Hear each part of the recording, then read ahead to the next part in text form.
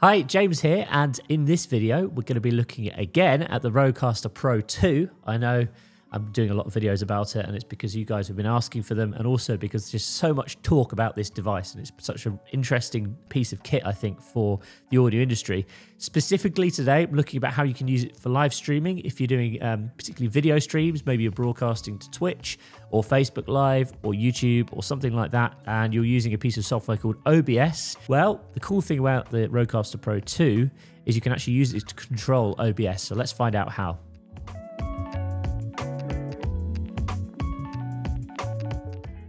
So if you're new to this channel, my name's James Mulvaney. I'm an entrepreneur working within the audio space. I am founder of radio.co, podcast.co, matchmaker.fm, and Q Podcasts. So you're welcome to go and check those guys out if you like. But whilst you're here, if you like videos about the Rodecaster Pro II or other audio gear, I'd really appreciate a subscribe. You can hit that subscribe button, and you can also turn on your notifications to be notified when I push out new videos like this one, which I release every single Friday.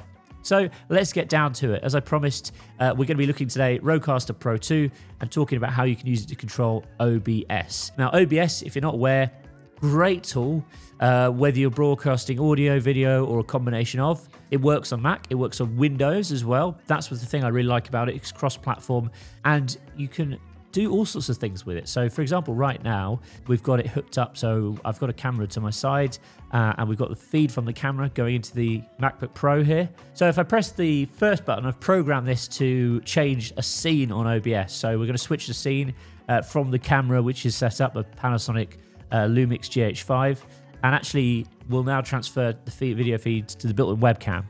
So this is not the best of angles, but you can see here, this is the webcam, which is built into my MacBook just up there. And I can switch back to the Lumix. So this is really cool. So I can toggle between two different camera angles. Now, obviously this is not the best example. In an ideal world, you probably have your webcam raised up a little bit and you wouldn't have a microphone kind of blocking your face, but it makes your videos a lot more dynamic. And I'd say also, you can even use this if you're actually recording video. So you don't have to necessarily be broadcasting live. You can use OBS to record video as well. I mean, traditionally, if you look at a TV studio or something, you might have 2-3 different camera angles set up. Quite often you have someone behind each camera, and then you have someone up in the gallery controlling the switching between those cameras. And that's quite often how a lot of studio productions are done. And traditionally, these video switchers are really expensive pieces of kit, you know, quite often costing tens or even hundreds of thousands of dollars. But basically, what we've built here is a video switcher, which we can, say, flick between two different camera angles with a click of a button. And basically, I can continue talking to you while I'm doing this. It's not something I need to really pay attention to. Okay, so that's pretty cool, switching between two different camera angles. But what else can we do leveraging something like OBS and the MIDI controls via the Rodecaster Pro?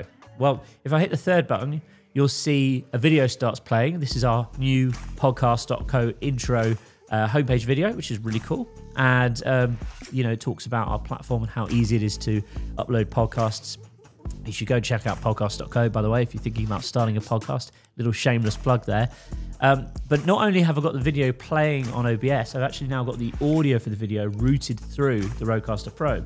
So if I want to dip the fader down, I can actually remove that sound and also turn it back up.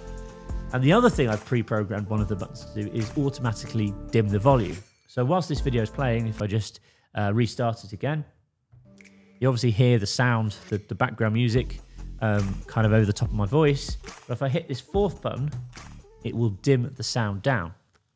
And you can obviously hear me much better than you would be able to if I've got something playing in the background. If I hit it again, the sound will come back in. So there we go. That is exactly how you can use the Rodecaster Pro to control OBS. Now let's dive into how you go about setting this up. Whether you want to control your camera angles on OBS or stream video, the good news is it's relatively easy to set up, and Graham from our production team is here to show you how it's done. Firstly, you'll need to download OBS. There's a link in the description where you can do this if you haven't got it already.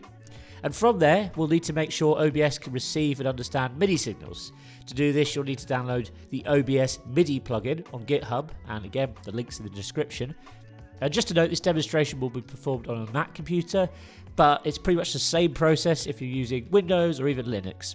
Once you download these two pieces of software, connect your Rodecaster Pro II to the computer via the USB-C cable, and make sure the Rodecaster Pro II main is selected as input and output on your device.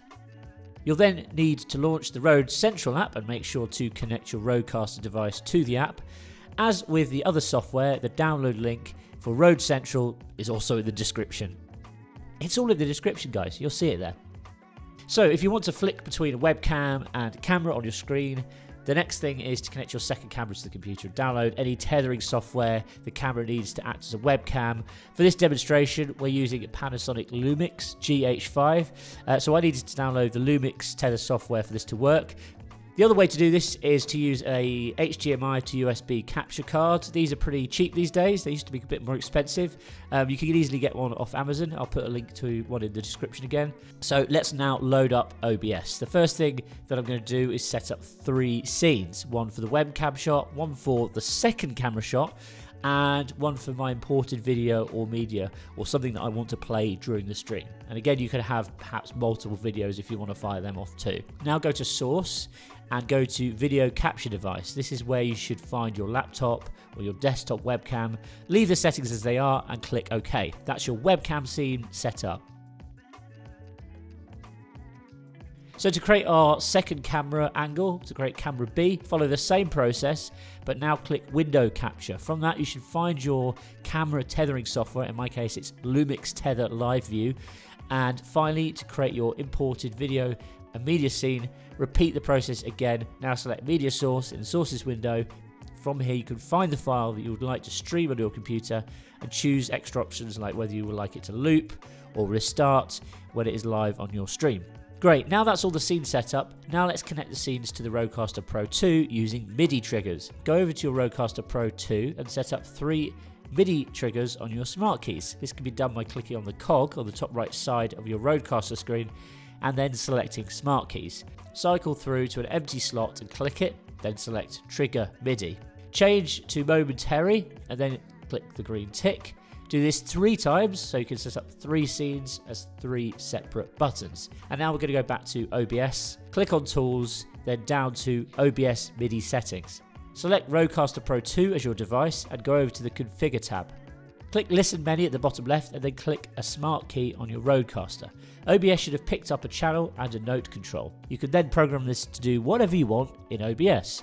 So for this demonstration, let's change the action to Do Transition and then set the scene to Scene 1 or whatever you named your webcam scene. Repeat this process 3 times and you will have 3 smart keys that will control 3 different scenes on OBS through your Rodecaster Pro. Finally, if you want to set up a fade in and fade out, and go back to your Rodecaster Pro II, click an empty smart key, choose Mixer, and then scroll over to fade in and fade out. You can choose the seconds you want the fade to last for. Make sure to select Exclude Host so it doesn't fade you out too. That's everything set up. So there we have it. The Rodecaster Pro II is such a powerful piece of kit. Not only can you use it for mixing your audio, but you can also now use it for controlling or mixing your video too, in conjunction with a third-party piece of software such as OBS. So one of the things I'd say is obviously don't let what I've just showed you today limit your imagination. Quite often, you know, people will go out and buy all sorts of different pieces of kit to control both their audio and video. So you might have an audio mixer like the original Rodecaster, but then you might be using something like the A10 Mini by Blackmagic to control your video. Well, the cool thing about this is you can kind of bring everything into one with the right software. And I think that in itself presents some really interesting opportunities. I'd also say there can be other software controls with Rodecaster Pro II. As I say, MIDI is kind of a general format. It's used by lots and lots of different software. In fact, I'm going to be doing a video showing you how you can control DJ software with the Rodecaster Pro II as well. But let me know in the comments below, because I'm curious to know if you've purchased one of these, how are you using it, how have you configured it, and what sort of software are you using it to control? Let me know in the comments, or maybe you're thinking about going out and purchasing one. I'm curious to know your thoughts on this device. As I say, I think it's really revolutionary. I think some of the features that Rode have been working on and adding into this device make it an incredibly capable bit of kit. Thanks very much for watching this video. I'll speak to you soon, and remember to subscribe, and really appreciate a big thumbs up if you found this video useful. What makes the difference between a successful radio station and a failed project? Well, after working with tens of thousands of broadcasters over the past 15 years and helping lots of people start their own radio stations, I see the same mistakes being made time and time again. So what I've done is I've put together a guide called the 5-Step Radio Startup Checklist, which really covers everything from concepting your radio station to marketing it. And this guide, I believe, will make the difference between you having a successful venture with longevity and creating something that doesn't quite hit the mark. Go and grab your copy now for free at jamesm.com/radio. Just enter your name and your email address and I'll send it over to you straight away. You're going to find it really useful. There's tons of information there which will help you with concepting and launching your brand and bringing it to market.